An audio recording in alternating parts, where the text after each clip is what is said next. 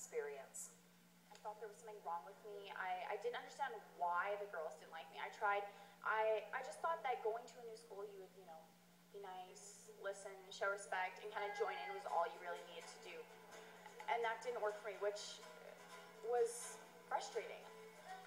Livy's now an up-and-coming country singer who visits schools and talks about the message of how she overcame